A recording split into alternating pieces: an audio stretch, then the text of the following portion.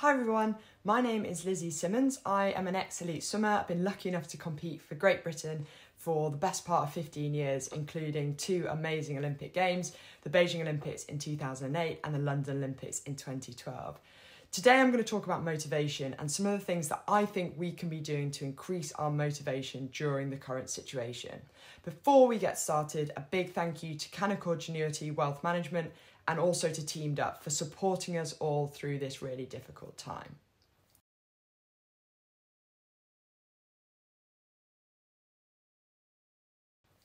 Now, athletes can seem to have this weird natural predisposition towards motivated behaviour, galvanised by a passion to continually improve themselves in the quest for ultimate dominance over their competitors.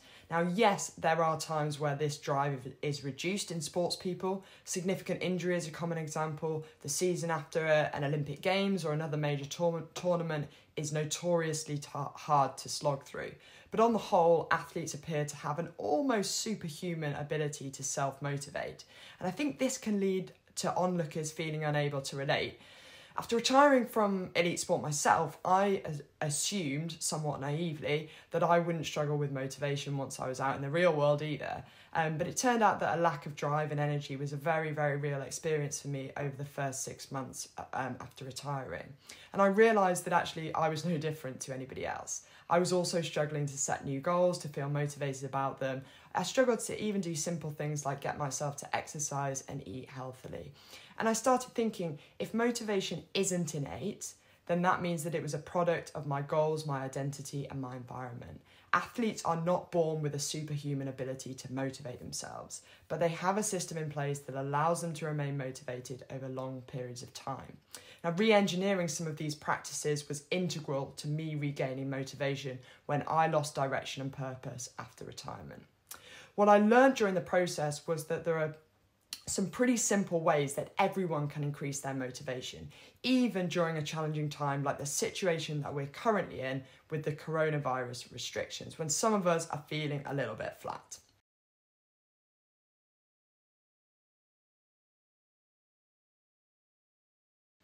So let's take a look at a motivation theory called self-determination theory. Now, this theory states that human beings need 3 really, really important things in order to feel driven.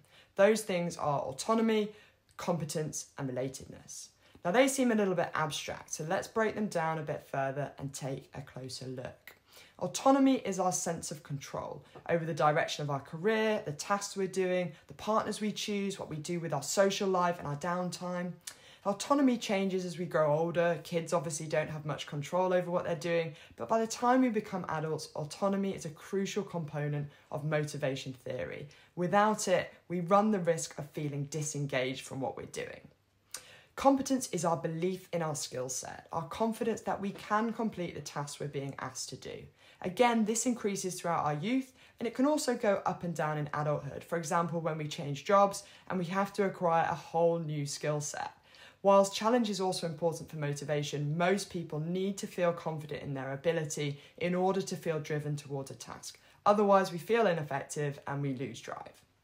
Relatedness is our connection with others and with our higher purpose. Again, this really varies from person to person, but for the majority of us, a sense of belonging and connectedness is really, really important. Without relatedness, we run the risk of feeling aimless. Now, of course, everyone is different. So the ranking of importance for these 3 components differ significantly for individuals, but most of us need a balance of the 3. Now, interestingly, if you think to a time in your career when you lacked motivation, it's likely that one or more of these components were out of balance. For example, if you were asked to do a task that was way too easy or way too hard, then your competence was being questioned. If you had no direction or control over what you were doing, then your autonomy was being undermined. Or if you were part of a team that was disconnected or had poor dynamic, then your relatedness was being impacted.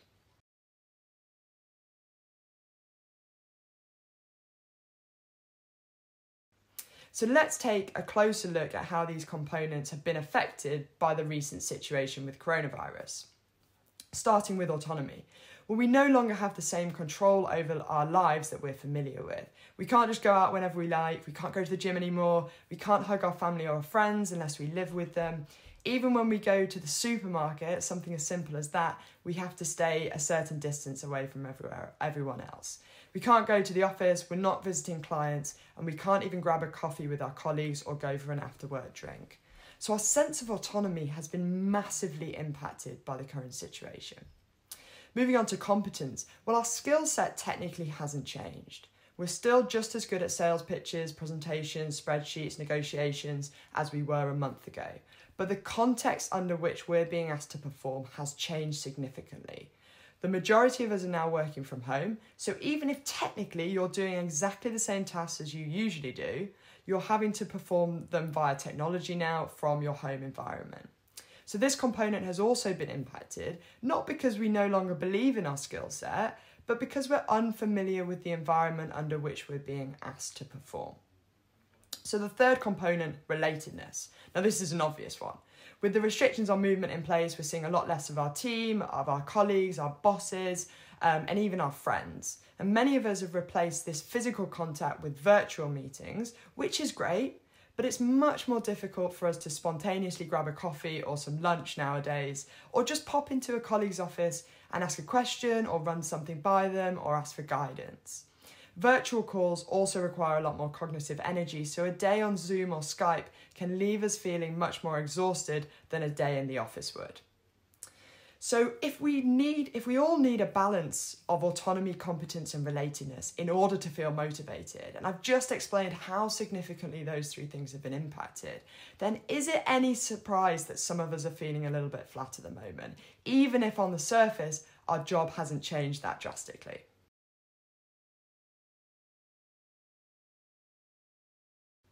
There are a number of things that we can do if we're feeling low on motivation at the moment. And the first tip from me is to go easy on yourself. This is a really strange time for all of us, and there'll be a number of reasons why you might not be feeling as driven as usual. The great news is there are lots of things that we can do to change that, but I think the first step is just to take the pressure off trying to force yourself to feel exactly like you normally do in the morning. We can also address the three components of motivation. So let's start with autonomy. The reality is that most of us don't have control over the current situation, and that might not change anytime soon. We'll be allowed to travel again only when the government says so. We'll be allowed to high-five our mates again or go to the gym only when someone else declares it's safe. Now, that lack of control can easily lead to feeling overwhelmed, but the key is to focus on what you can control. In sport, we have a really good saying, control the controllables. It means that it's wasted energy and effort to be flapping or stressing or worrying about the stuff we can't control. And this message applies now more than ever. What are the things that you can control within your current context? Routine is one of those things. Attitude is another. Application to tasks and challenges, learning, exercise, mental health, nutrition. There is still a huge number of controllables for each of us. So accept that the bigger picture is out of your control for the time being and focus in on the stuff you do have autonomy over. Moving on to competence. Now, most of us feel good about ourselves when we get feedback that we're progressing, improving, or moving forward.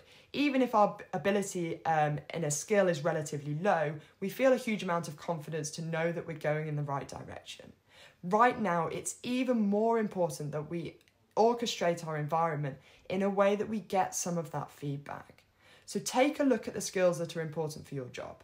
Could you do some training or an online course that will give you that sense of progression? Can you reach out to someone, a colleague, a boss, and ask them for some direction on a problem that you've been sitting on for a while?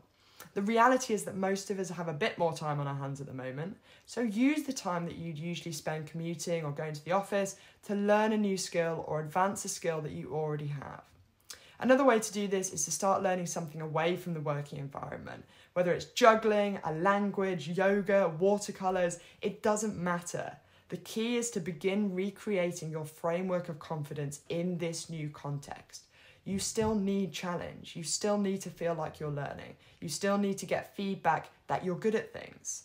You're just doing it in a different environment. So the third component, relatedness. We're obviously significantly restricted on physical contact, but most of us have our meetings and working interactions replaced by virtual calls and video conferencing. Sound enough? Not necessarily. Part of us feeling connected means checking in, even in a social manner, with our colleagues and with our team. Now, this might happen in an informal way in an office, a quick chat by the coffee machine, or just passing each other in the hallway. It might seem a little bit artificial, a bit inorganic to do it right now, but it's so important for us to replicate these informal catch-ups, especially if you're the kind of person who gets their energy from others. So schedule some virtual coffee machine catch-ups or lunches with your team. This might end up being just a social space, which isn't a bad thing, but it might also lead to people chatting through problems and challenges and lead to unofficial problem solving and team building, which is super, super important.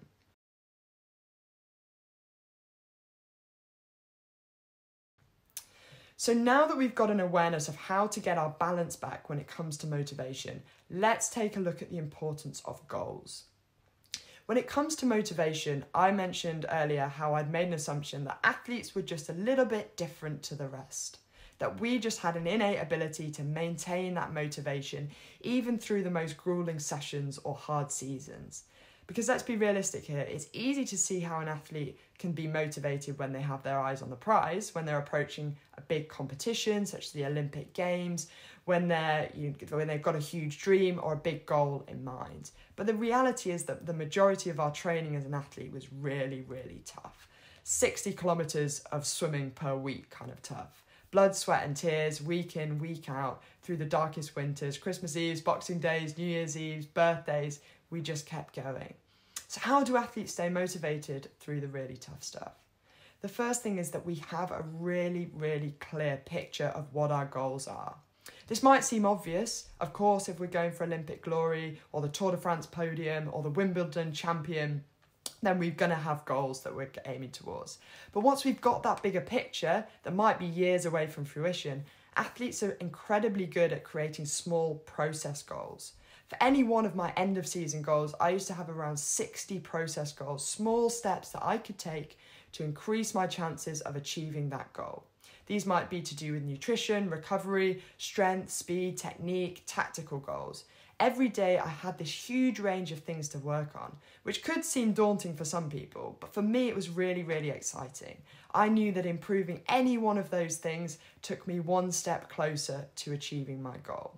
Now, ask most people what they're aiming towards in life, and they'll either give you a half-hearted depiction of the next rung of the ladder in their chosen career, or no answer at all.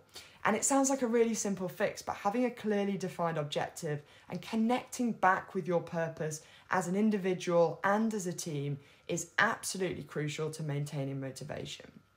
Right now, the reality is that our goalposts might have shifted. Even in the sporting world, athletes who are gearing up to a summer of competition are now faced with an unprecedented postponement of an Olympic Games and the challenges that that brings to their season. Whilst you might not have an Olympic Games on the horizon, some of the things that you were probably aiming towards might have also been adjusted, postponed, or cancelled. So again, let's revisit the control the controllables phrase here. What goals do you have control over right now? Let's focus in on those. What are the steps that you need to take in order to achieve those goals? What are the small processes that you need in place? It's also a great time to be looking at new opportunities that you might not have had time for before. I'm going to give some closer insight into goal setting for elite performance during another session, but make sure that you're identifying the areas in which you can still make improvements, even during these challenging circumstances.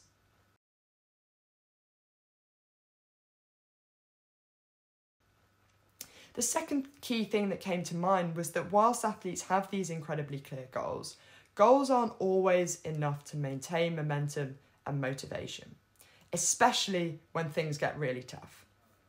So this had me thinking about identity and values and the powerful but often unrecognised role that they play. The reason that athletes push themselves through the awful winter training season, work so hard that they cry, and get up again and again, even after losses and failures and setbacks and poor seasons, is that they identify as someone who values, above all else, the quest for personal mastery. This means that sportsmen and women get a real buzz out of pushing themselves, even when the training session is slow or tired or heavy, because we know that we're testing the boundaries of our potential. Now, obviously, extreme physical endeavour doesn't get everyone's juices flowing, but it is important to decide the kind of person that you want to be, especially during the current period of time, and then make a point of proving that to yourself each day. If you can link your values to the role you're playing at work and at home, kind of the same thing at the moment, then you can buy into your tasks at a much deeper level than merely ticking things off a to-do list. So to summarise, make sure that you're still getting the balance of autonomy, competence and relatedness that you need. You might have to put some extra effort in to recreate some of these components. Secondly, get really, really clear on your goals, even if they've changed quite significantly from what they were a month ago. Don't underestimate the power that your identity plays when it comes to feeling motivated. Who do you want to be during these challenging times? Not just what do I want to achieve. Connecting with your purpose, both individually and a team, can really, really help increase motivation. And remember that these are really unusual times. So if you need some extra support, then do reach out to other people. Another big thank you to Canaccord Genuity Wealth Management and to Teamed Up for supporting us through these strange times. And remember, we can do this.